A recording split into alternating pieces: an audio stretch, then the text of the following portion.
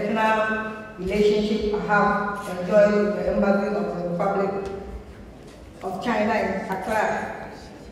I wish to personally express my sincere gratitude to the Embassy for the support it has been giving the Lordina Foundation, formerly Accra, over the years.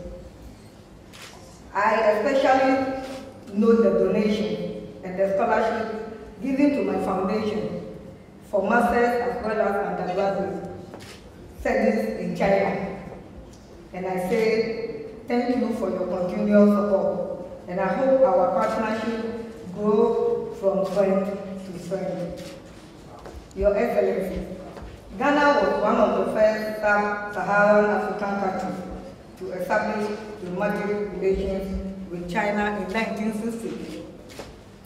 Over 50 years, Ghana and China have developed a rather strong friendship and work closely for common goals on the international scene in our pursuit of economic, social, cultural, and social development.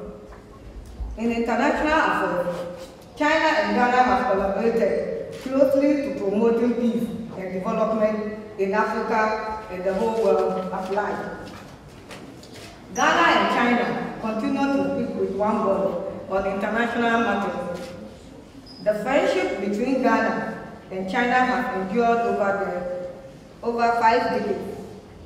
Indeed, the commitment and cooperation of the two countries have ensured that the remarkable friendship between the two countries is strengthening further. China prides itself in identifying with the developing world, and there is a lot the two countries can learn from each other. While Ghanaians are committed to diversifying our economy and increasing investment, China is also devoted to expanding investment and building a well-off society for its citizens. It is also important to note that under the framework of the China-African Cooperation Forum, Ghana has made major achievements in different areas of bilateral cooperation.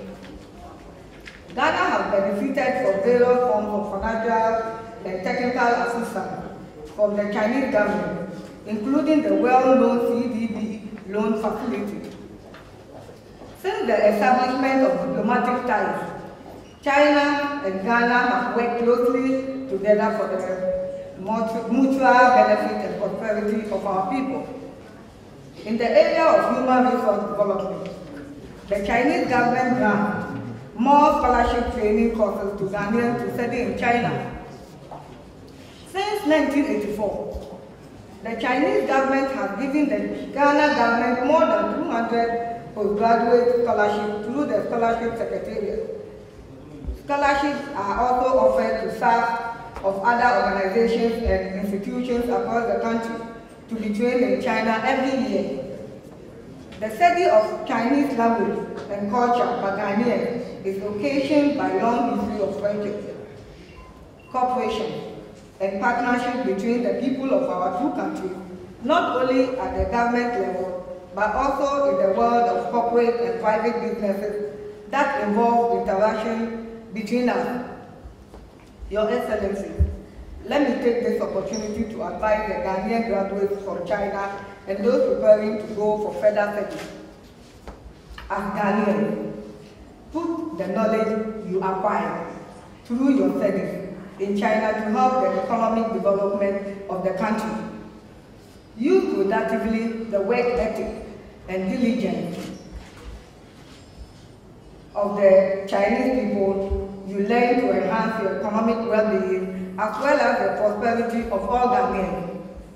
To the Ghanaian students going to study in China, you are Ghana's ambassadors in China, and it is your duty to portray your country positively to the outside world. You must take your studies seriously, respect the laws and culture, and learn their national spirit and the great unity of the Chinese people. Let your stay in China create a platform for forging an even closer relationship between Ghana and China. I thank you all, and may God bless us.